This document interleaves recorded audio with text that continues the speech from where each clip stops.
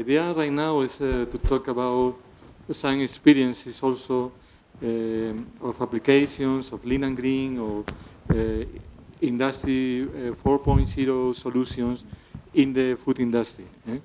This is something that also can be applied, and is the objective of this seminar, to see this type of applications.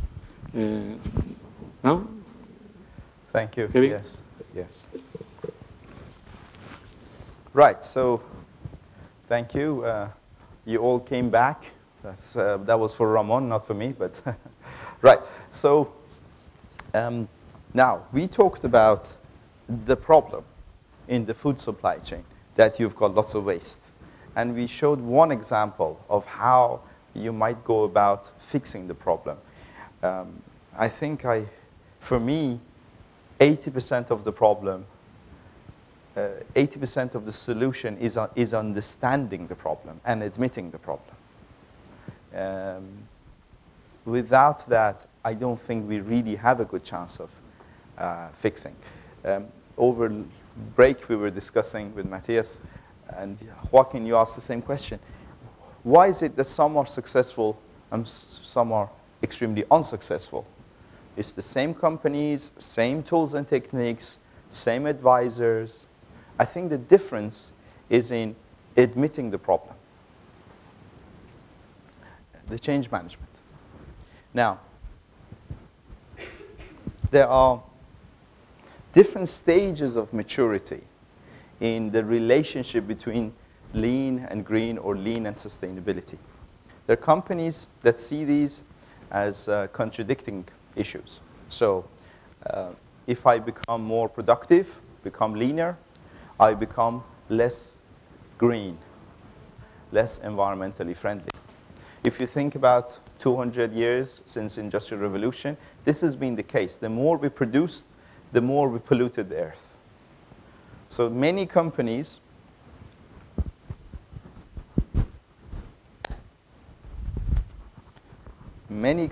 are in the conflicting stages of maturity in terms of the relationship between the two. Some companies go into the benign relationship between the two. They can go ambidextrous, one and the other in parallel, hand in hand. No conflict, but also no synergy. Some companies, few companies, go into the thinking mentality that if I become leaner, I also become more sustainable or greener. And eventually, I go into symbiosis. They are one and the same thing.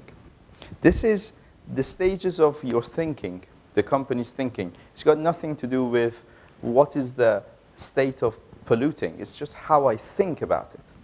Can I be more profitable if I consider the health of the society? Or is there a conflict? Some think there is a conflict. Some think if I want to line my own pocket, I have to make the society less healthy. This is many companies are still in that way of thinking. But some actually aren't. Some are thinking, if I want to line my own pocket, it's better to think that I can do that through creating a healthier society. It's, and you are right either way. Either way you're right. It depends on how you think about the problem. It's your own mentality. So this one I call the innocence, not knowing what you don't know. This one is knowing what you don't know. This is not knowing what you do know. And this is knowing what you know. The 4 stages of learning, if you like.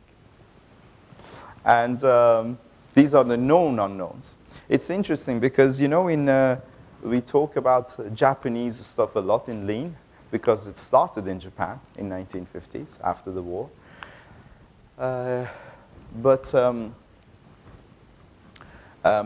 Actually, I was talking to some Toyota executive about lean. In Japanese, there is no word for lean. For lean is a Western translation. In Japanese, Toyota refers to it as Toyota production system or Toyota way, Nissan production system, Mazda production system, so on and so forth. There is no word for it. Except there is actually a word for lean in Japanese. We have not documented this. It's called monozukuri. It's a Japanese word. It means craftsmanship, monozukuri. And what it actually means is manufacturing in harmony or production in harmony. So I asked the Toyota executive, harmony in what? In harmony, he said. What do you mean? Oh, I mean in harmony. Everything in harmony. It's the symbiosis thinking. So from the beginning, in the Japanese mentality, in the Japanese culture, there was no conflict between being leaner and being more sustainable, being better for the society, being better for the environment. There never was a conflict in the first place. This was the Western translation that created that conflict. The conflict is in our head. And it's the legacy of 200 years of polluting Earth since the Industrial Revolution. We just are used to that. There needs not to be that. Right. So remember we said if you take lean, it's about focusing on the consumer and eliminating waste. If you take green, it's the same thing as taking the consumers and eliminating different types of waste. Okay, so that on the surface is fine, right? There should be no problem. Now I am going to show you a video, okay? And it's a very simple task. It's a simple test that I'm going to give you. You're going to focus on the number of successful passes made by the white team only. Is the task clear? There are two teams playing basketball, passing the ball. One team is wearing white, one team is wearing black. You're going to count the number of passes that the white team is making. Is everybody okay? Show your hand if you're okay with that. Okay? Everybody's okay. Let's show the video.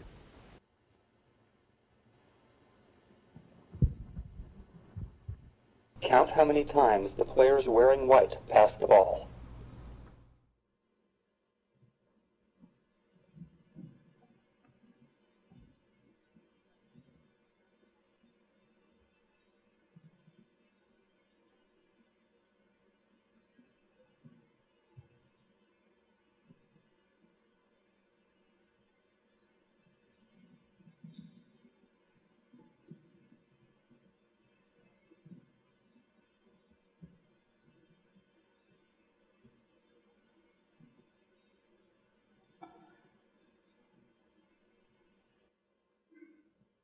Okay? So what's the right answer? I would say 16. 16? 16? Anybody going for 15? 15? 15? Anybody going for 14? Nobody? Anybody going for 17? No? We have got a group split. Ramón, any opinions? No? We've got a split between 15, 16. It's actually not bad. Sometimes we have 13, 18 in the group. It's not too bad, actually, this time. So, did you notice a hairy creature? No? Who says yes? Yes? No? No? You did not? Who noticed the hairy creature? 1, 2, 3 people. What about the rest? You're asking me what hairy creature? No? You want to watch it again?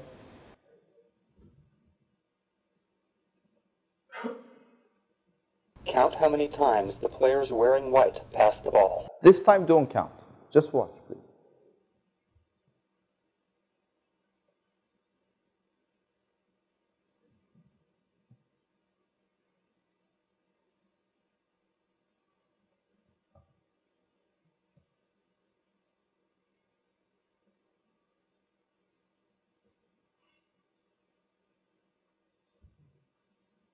Wow.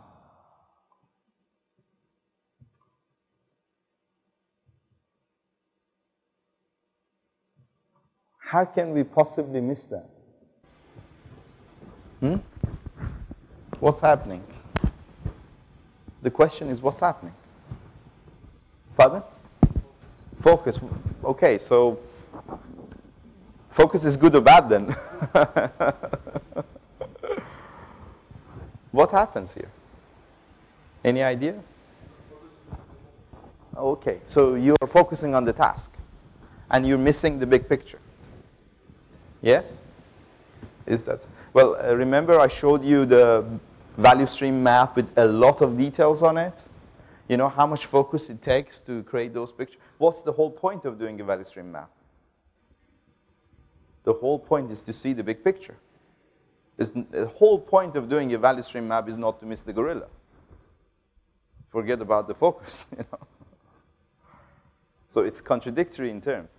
It's, in fact, our human brain has got two sides, again, the holistic side and the linguistic side, the logos side. And then you go into one, you miss the other, you go into that one, you miss this one. And that's how a brain is designed, I'm afraid. That's human being, that's us. I saw the gorilla the first time, I'm one of those who never counts. Someone else in the room would count. But if you really want to focus, the chances are you might focus, you must miss, you could be missing the gorilla. What else did you see in the big picture apart from anyone else who saw any other changes in the big picture? Did you notice anything else? No? Actually, one of the players leaves the game. If I show you again the video, one person altogether leaves the game. Did you notice the color of the curtain behind us? That changes. It is at the beginning, it's red, then it's gold, right? If I show it again. Count how many times the players wearing white pass the ball. See? It's red. So, to be honest with you, who cares if it's 15 or 16? And the right answer is 17. No, I'm joking. No. Who cares? The point is the gorilla. How do we make sure we don't miss the gorilla? And that's the whole point of lean and systems thinking, systems dynamics. The clue is in the word. Systems dynamic. The whole point is the system, is the big picture. Right, so, I mean, that's a real challenge for lean and sustainability. You want to go drill down into one small detail, and you want to avoid missing the big picture at the very same time. This is a very tricky business when it comes to actually delivering this. I am going to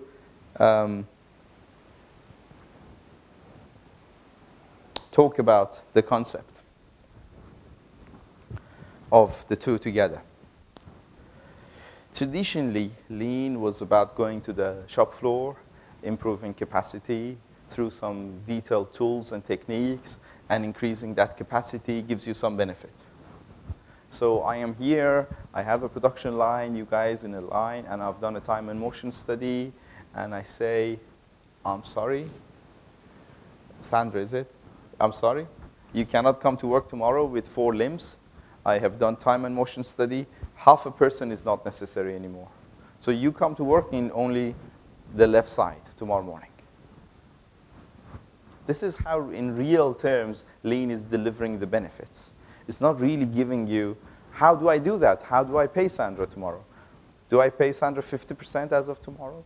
Or do I actually really pay full time? Or if I just pay 50% as of tomorrow, what are the chances of my next improvement having people engagement? Nobody will help me. People are not stupid. They know what I'm doing. The reality is that the savings there are illusory, not real. The real saving would be if instead of saying to Sandra, don't come to work tomorrow, would be if I could say to Sandra, keep working very fast.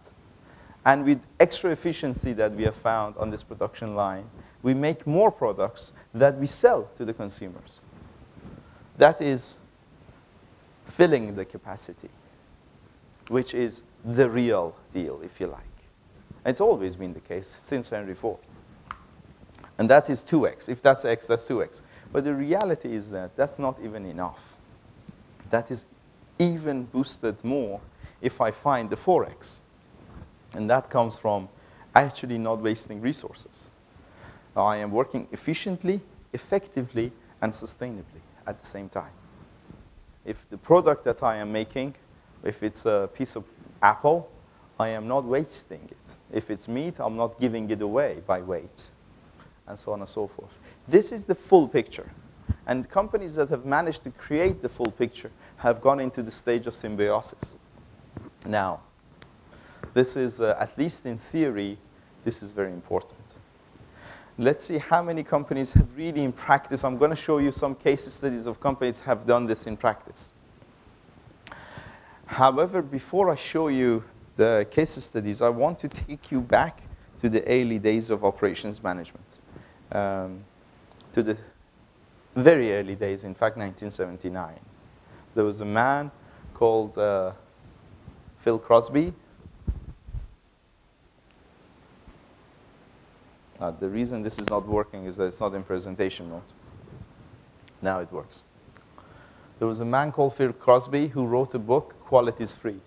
Have you come across that? This was the mother of quality, TQM, basically. So Phil Crosby said, making perfect quality doesn't cost you a penny more. Back in 1970s, this was a heresy.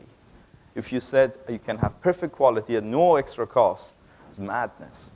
Because you had a quality department that was sitting at the end of the line and checking the quality of every single piece. And so that's the cost of salary, cost of checking, and cost of reworking. How can somebody say quality is for free? Unbelievably crazy. But why do you think quality was free? How come it was free?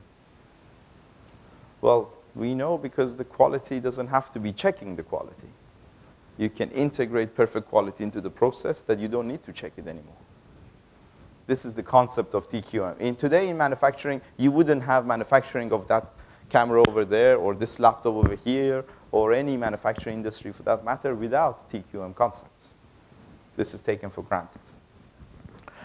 So Phil Crosby famously said, the first struggle, and it's never over, is to overcome the conventional wisdom regarding quality, that quality is a cost. And the problem of quality management is not what people don't know about it. The problem is what they think they do know about it. And this is the paradigm shift, if you like. So by the same token that you argue quality is free, but it's not a gift, you could argue that the environment is the same thing. It's free. Having environmentally friendly products is free. Green is for free. It doesn't cost a penny more to be green. But it's not a gift. You have to create it. This is not even important if really climate change is happening or not, when you think like this. The point is, this is a gain for you because you become more efficient. You become more effective. You're not doing it for some altruistic reasons. Who cares? It's you doing it for your own pocket. What's better than that? It's not doing it for the sake of the society. It's doing it for the sake of your own company purse. And this is what I've been saying to corporations, that actually activism, environmental activism, is not helping at all. It's alienating corporations. Corporations should do this stuff for their own sake, for good capitalist reasons. And you remember the bestseller, Natural Capitalism, that sold millions of books, Hunter Lovins. She argued exactly the same, that this is about clever capitalism. Right. So enough about the theory. In practice, Joaquin asked me to say whether you can be simultaneously profitable and sustainable at the same time. Again, let's go back to the early days of Lean. I worked for Dan Jones, who was the man who wrote this book, The Machine That Changed the World. In 1990, that was the best-selling book. It literally changed the world. Everybody wanted to know what's happening. And what was happening was called Lean. They called it Lean. They coined the term Lean. And it started in automotive, then went into other manufacturing, food, et cetera, et cetera. This is one picture from that book that tells the story. What they were doing, they were looking at Toyota versus GM. Toyota, in terms of productivity, was 16 hours per car. GM was 31. So Toyota was twice as productive. In terms of assembly quality, Toyota was 3 times better. And in terms of inventories, Toyota was around 20 times better. 2 weeks versus 2 hours. So what is happening is a clear realization of quality is free. Toyota has put this into practice. They have better quality, 3 times better quality, with half the cost, twice productive. So now if you don't read Phil Crosby's book, it's no more just theory. This is now reality. GM, Ford, Chrysler nearly bankrupt. If it wasn't for US government intervention, European and American car makers were all bankrupt. So for example, UK motorcycle industry did become completely bankrupt. Yeah, what do? We accepted the reality that there is something about lean. We have to do it. There is no way out of it. Address the problem. Let's go after it. The same thing that food industry has started to do more recently. Now, we looked at the same. So we said, if you can prove that quality is free, better productivity and quality, better cost and quality are possible at the same time, can we prove the same thing for green, for environmental performance? How do you do that? You have to we repeated the same benchmark of 1988, 1989, this time in 2012, 2013. And we looked at the car industry to see if the cheapest and best quality is also the best environmental performance. Can we prove the same case, that green is for free? Well, there are different ways to look at environmental impact. You can look at it just by production, which is this side, and you look at it from post-production, which is the life cycle. And we looked at it, in fact, in both ways. I'm going to show you the brief benchmark, which is just the production side. And you can see that as it happens, the best quality car maker and the cheapest cost car maker still is Toyota as of today, because that benchmark has been repeated every year. And you can see they are also the lowest tons of CO2 per vehicle manufactured. So they have the lowest emissions on average compared to the GM and Ford and Volkswagen and Honda and the rest. As of today, not only they're the cheapest, best quality, but they're also the best environmental performance. So what it proves is that being the best environmental performance doesn't cost you a penny. In fact, it is better from a cost point of view to go after it. Because you reduce, it's obvious, because you improve your efficiencies. What else did we expect? So this was the way to prove the case. Now, again, we know what to do. The question is how to do it. How to do it goes back to the same lean business system model, that we need to do the supply chain, the internal processes, the strategy deployment, leadership, and engagement. It is actually quite possible to combine all four in one go. I have given one example of how to deal with supply chains. I'm going to give some quick examples of this side, which is the process management side of it. I'll be brief in my examples and leave the rest to the questions. So how do we internally improve our leanness and sustainability simultaneously? Well, I said it's about bringing the two sides of the brain together. Well, here is one example. Case study number one. This was a food industry company. This was a sandwich manufacturer. If you go to the book website, you can download the full details. What we have done, we have looked at all the inputs and outputs. So you have all the things that go in, materials, water, energy, and all the things that come out, finished products, waste, effluent, so on and so forth, carbon footprint. You can look at here, when we created this picture, the site director, the general manager of this sandwich factory, said, stop, I have a problem. Look at my bread waste. This is a sandwich factory, right? Look, I have 1,600 tons of bread wasted. This is a huge amount of waste. What can you do for me?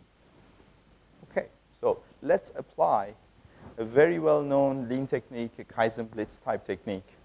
Bring together some of your managers, go to the floor, and see what we can do. So we did that. We created what we call a green impact matrix, which is a simple matrix. You put all of your processes from the intake to the outbound logistics across the top, and you put your different types of waste here. So this was the solid waste, and this was the liquid waste. And you do a color coding. You can say, is it a red? Is it a wasteful process? Or is it amber, orange? Or is it a green, zero waste process? And so on and so forth. Very quick approximation. It probably takes an hour and a half, maximum 2 hours, with about 10 managers to create this picture. OK, so you get an idea of where your waste is, the reds and the oranges. You can then go and focus on them. Then in this simple example here, the group took, because there were 10 managers involved, they each took one as an assignment. And they applied another lean technique called an A3. An A3 is a very simple problem-solving technique that comes from Japan again. The story goes that the Japanese only accepted one-page report for problem-solving. And the largest piece of paper they could find was an A3. You know how do you call it in Spain? Is it A3? So it is an A3 piece of paper. On one side, you have the problem. On the other side, you have the solution. Check and act. So plan, do, check, act. This is the only routine for problem solving in Lean is plan, do, check, act. As simple as that. One side is the plan. The other side is do, check, and act. So you can see in this humble example is 1,600 tons of bread being wasted in this company. This is actually, by the way, this was the largest sandwich factory on the planet. At the time we were doing this, it was making millions of sandwiches a week, 3 or 4 million sandwiches a week. It was supplying all the major retailers. And how it works is that they found, when they did a pie chart of the bread waste, they found that actually the biggest part of it are the crust. So how it works in the sandwich factory is that you've got a production line which is much longer than this table. It's about maybe 25 or 30 meters long. And the bread, there is a person standing at the feeder of the line and takes a loaf of bread, which is exactly like the same loaf of bread that you buy from your supermarket. It's about a foot long. Okay? And the first thing they do, they take the 2 crust out and they put it into a bin, which was color-coded, yellow, and it goes into animal feed, so it's recycled completely. And then the rest of it goes into manufacturing the sandwiches. Right. So the question is, why do we have so much crust waste, the 2 crust, the 2 sides? It's obvious because somebody's taking the 2 crust out. So if you are the problem solver, what would you do here right away? How would you solve the problem? Any ideas? Go on. But the question is, consumers don't like the crust. You know, the loaf, the 2 sides, because it's like a crust, the consumers don't like it. But maybe you're right. Maybe some consumers like the crust. So maybe you can have a separate line making crust sandwiches. Has no crust. No, but that's a question to be asked. At least it's legitimate to ask these questions, right? In fact, they came up with 10 different suggestions. You can't read it because it's confidential for a reason. But it's 10 different suggestions. There. 2 of the suggestions you just said. Can we bake a bread without the crust? Ask the bakery. Can we make a sandwich with crust only? Separate line. The other question is, why should it be a foot long? Right? If you make it a meter long, you suddenly reduce your crust waste by 1/3. If you make it 2 foot, it's half the waste, and so on. And that's a lot of money. Right? Okay. And all of these were the 10 suggestions. So we went to visit the supplier. And the supplier said, yeah, when we are walking the cutting machines, the supplier says, oh, we've told you that we can reduce the thickness of the 2 crust. What do you mean? We mean that we can take a loaf and reduce the thickness of the crust so you will have one more slice out of each one of your crusts.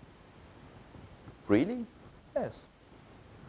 Who have you been talking to? To such and so person in your company who is sitting in an office in a different side of the company, who never talked maybe to the other parts of the company. So, simple solution, without much effort, having two very thick crusts going to a thin one and a thick one. 50% of the waste goes away. 50% of this goes away. This was nearly €1 million. Nearly €1 million saving in real terms. Just one action like that. Again, do you think these people were simple people? Absolutely not. Very good managers. Extremely good managers. But is it easy to realize this? No. You can only realize it when you bring different people from different departments in a focused effort to deliver this, with the right leadership, with the right problem-solving mentality. Long story short, this company managed to save significant amounts of money out of the 10 A3 projects they had. I just gave you one of the 10. And this is applying the mentality of reducing economic waste to reducing the environmental waste. As I said, the two are pretty much the same thing. Here is another example. This was a seafood company. They had, when I worked with the board of directors of this company, the managing director said, I have a problem, my utility cost is too high. Can you please look at the utility cost? Said, okay, let's create the picture. So they were not even driven by the environmental concerns, they were driven by the cost. We created the similar matrix. This time we added energy and water to the solid waste and liquid waste. So we added other types of waste. We did other A3s, 5 A3s in total. This was the saving. From the total of $500,000 that we targeted between 5 different A3s, they saved $180,000 in real terms in about a few days, focused improvement. So another example is this one. This was in Shanghai, near Shanghai, somewhere in China. Again, this was a multinational food manufacturer, very large food manufacturer. We looked at, again, this is the inputs and outputs. We looked at everything going in and everything coming out. We applied lots of different A3 problem-solving techniques. They brought 20 of their best engineers. They focused. We started on a Monday morning, finished on a Friday afternoon, 5 days. They looked at these 10 different areas. They saved, by the end of the week, they had saved 16% of their total site energy consumption and 15% of the total site water consumption. In China, water is expensive. It's very, very much focused on those improvements. I'm not going to bore you with the details of the improvements. They don't matter. What matters is the mentality of the problem solving. So you can see, in these cases, again, my rule of thumb, you can, by applying the focused problem-solving improvement techniques of lean to the world of environmental and green, you are going between 10 to 30% of utility cost reduction. So again, doing this for the sake of your own company rather than for the sake of environment is absolutely fine. Both of them give you exactly the same results. Some of these companies were concerned by the environment, like in fact this Shanghai factory. Some of them were not. They were just concerned with their own economic gains, which is perfectly okay for a business to be concerned with their economic gains. Very okay. And both delivered the same thing. Now, as a final slide, I want to show you this. Because I think it's about change of mindset. Going away from thinking conflict to thinking symbiosis. One is the other and the other is the one. Okay, so that's it. And do we have time for questions? Okay. Right, so. Any questions? No, just a comment on this case of the crust. Did you put, like I've been working briefly in lean manufacturing, but I have also found that rather than having the managers sometimes like going down to the factory to get out of their like crystal castle or something and go to the real place where things happen, I found sometimes more useful to currently empower the proper employees who are currently the owners of the process, the guys who really know how that works because they do it thousands of times per day. And I think, yeah, rather than this focus on the management, we should put more focus on the proper employee and trusting his experience. And they usually have the best ideas to fix the small things in their proper role. No? That's at least my experience.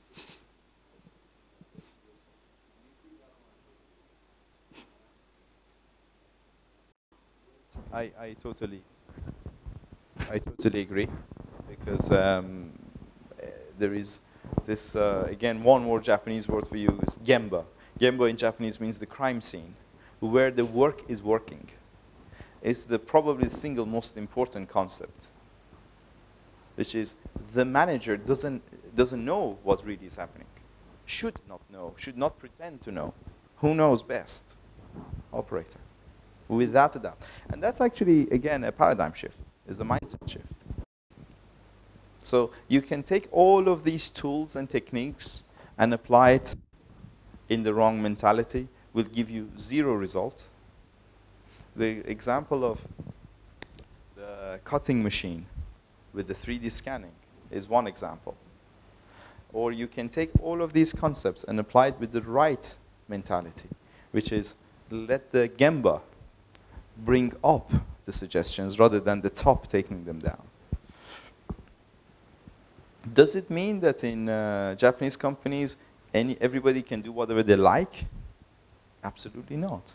It's really disciplined. They're two different things. It's not about lack of discipline. It's about empowerment of the organization. Yeah. So I totally agree with that.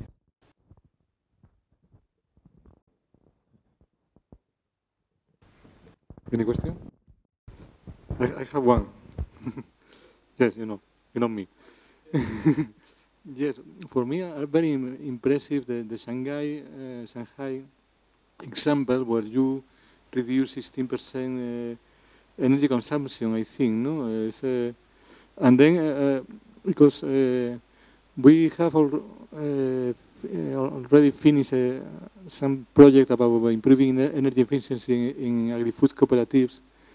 And the idea is you are going to the company, you are going to make some energy audit, and then many times recommendations is about some investments you are going to do for improving energy efficiency.